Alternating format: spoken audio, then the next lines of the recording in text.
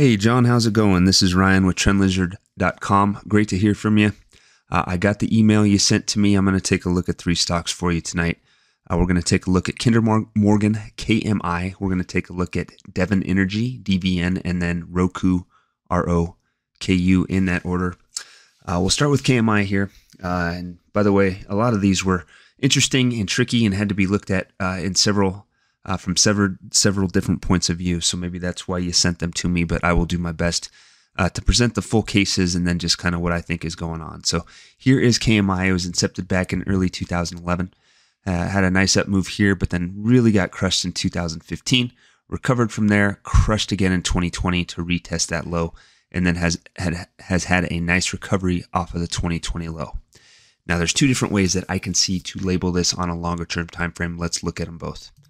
One possibility is that you had a nice, sharp, trendy 5-wave down move here, and everything since then off the 2016 low would be an A, B, C recovery. Obviously, this is a bearish outcome. It would portend another down leg that moves below those lows that were recorded back in 2016 and 2020 as another down leg shapes up to the downside, a 5-wave down move. That's one way to label it. If price moves below 1250 at any point in time, I would have to think that this is the case. Let's look at the other possibility, and that would be that this was wave A, this recovery was wave B, and then he had a C wave, retested wave A's low. Could have been bigger, but just wasn't, and then everything to the upside since then has kind of paved the way in a new uptrend. Now, I'd love to be able to say this is exactly what's happening, but I can't, and it should be clear why, because I'm showing you two different options here, and neither one of them are impossible. Both of them are possible, and so both have to be considered. So what we can do is just kind of focus in on what's happened off the 2020 low and kind of basically go with the clues that are provided from that move to see where it takes us. So let's go ahead and zoom in. Now, when we go into the 2020 recovery, the recovery off of that low, again, there's not just one simple way to be able to label it. I find two ways. I think one way is more probable than the other. The first way is here, wave one up, second wave down, and then all of this as a third wave with a fourth wave pullback. The thing about this is this fourth wave is approaching wave one's high, so maybe a little less probable here. The other way that I think is a preferable labeling is a first, second, third, fourth, and fifth completed, the whole thing being one large leading diagonal, because even with this labeling, that first and fourth wave overlap. So either way you do it, you're probably looking at overlap.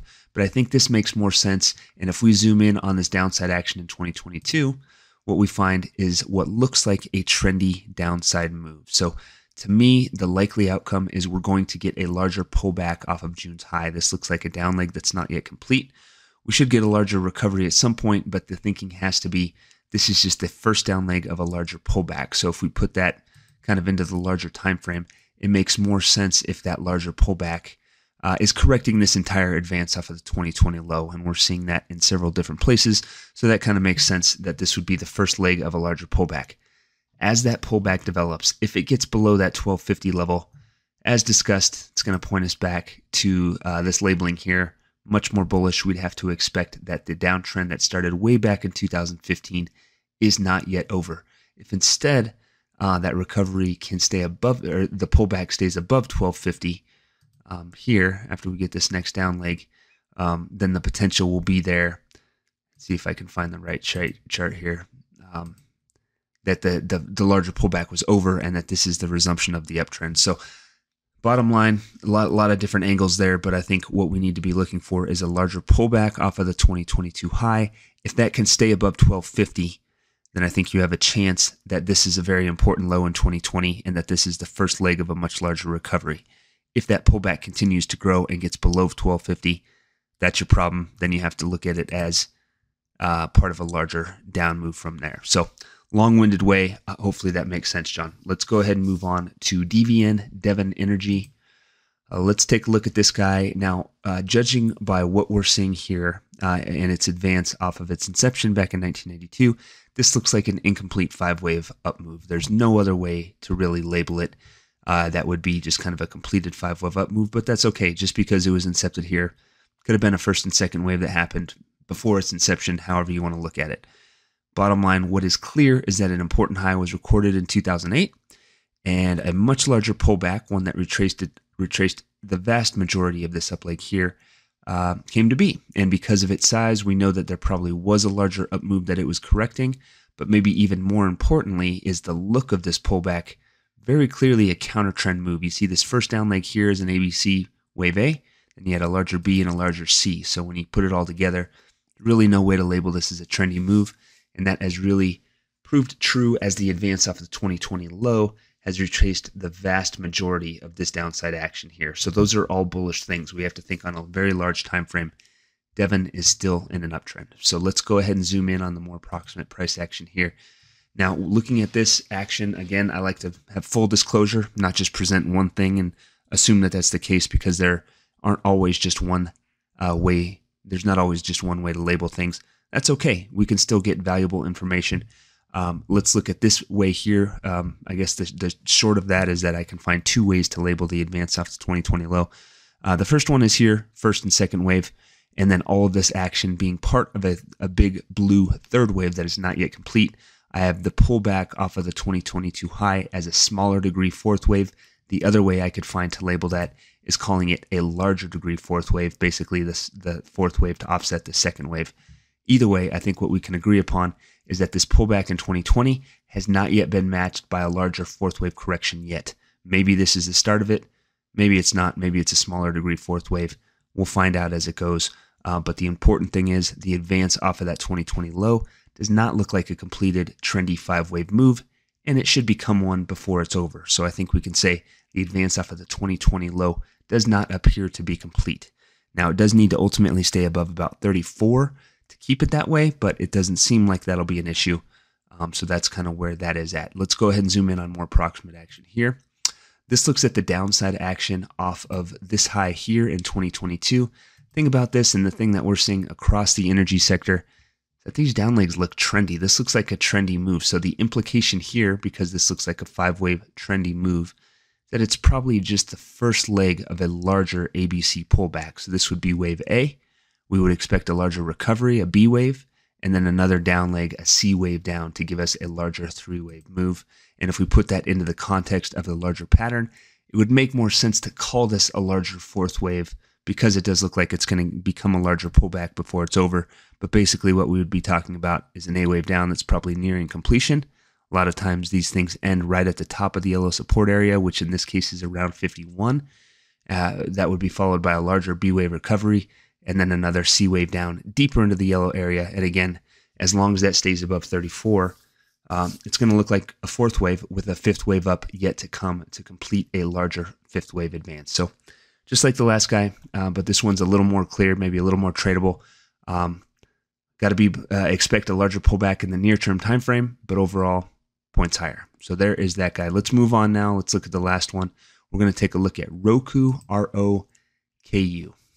So Roku is another one where it doesn't appear as if we're seeing the full story here from its inception. It looks like this is basically the end of a larger five-wave move that has completed. And you can see the labeling we have here. Basically, there was a third wave up that ended fairly close to when it was incepted in late 2017. Then you had this clear ABC pullback, and then a 1, 2, 3, 4, 5 really short fifth wave. Not ideal, but after what has happened since then, it's apparent that that is. And then if you look at this yellow support area here, you can see this massive pullback off of the 2021 high, retraced substantially more than we would expect if this was just a correction of what we've seen here. So it makes sense to think that a larger five-wave move completed, and this is a larger degree move, and there are other reasons to think that as well as we zoom in. So if we zoom in on the pullback off of the 2021 high, pretty hard to ignore the fact that this looks like a very clean five-wave decline. It could be over. We could be at the start of a larger recovery. A move above 115 would support that possibility and would point higher, potentially as high as this yellow support area that runs from about 225 to 325. Obviously, that would be a very substantial gain. Unfortunately, anything that happens to the upside here, we would have to think is a counter trend move within a larger pullback, because we have the all-time high here, and then off of that high, we're getting trendy downside action. No reason we'd be getting trendy downside action unless this was the start of a larger decline. So if there is a recovery, it should be a counter trend move. Here's the other problem with being bullish in any way here. If you actually look at the recovery effort so far, it's just been a sideways affair. It's pretty hard to get excited about this or to consider it overly bullish in any way when all we're getting is net sideways price action. These are decent swings, but if it's unpredictable, it doesn't matter. It's not something that we can really play with. Now, what you might have been interested in this guy is to look at that recovery off of June's low, has a general 5-wave form to it. Maybe that means it's the ending pattern to this sideways action and price is getting ready to turn lower, or maybe we're going to get a larger recovery up into this yellow area as we go. But it's a pretty hard one to trade unless, we get a clear 5-wave move, a counter trend pullback that stays above 82, and you get a near-term setup for higher prices. You can trade that, but on any larger time frame, again, it looks like a setup for a larger pullback here, and that's what this looks like here. The 5-wave down move off of the 2021 high would be wave A, and then the larger recovery wave B, but then we would expect another big down leg for wave C. So again, hard to be bullish on any larger time frame. Maybe you get a setup on the shorter time frames. Pretty hard to buy it though, honestly, unless you're a very short-term trader and ready to bail, because it's tough to trade counter trend moves. There's no doubt about it. They're much less predictable, especially when you have a trendy, clear 5-wave decline on the charts just prior. So anything that happens to the upside here, we would have to expect to be pretty choppy, ugly move, because that's how B waves play out. So that is what we're looking at, John. I hope that is helpful. Always a pleasure. Have a wonderful week ahead. And for anybody else watching this, come visit us at TrendLizard.com. We do this stuff all the time. It works. Obviously, the market's pretty rough right now, but we can try to do our best to keep you safe until the time is right to get more involved with the market. So have a good one, y'all. Talk to you soon. Take care.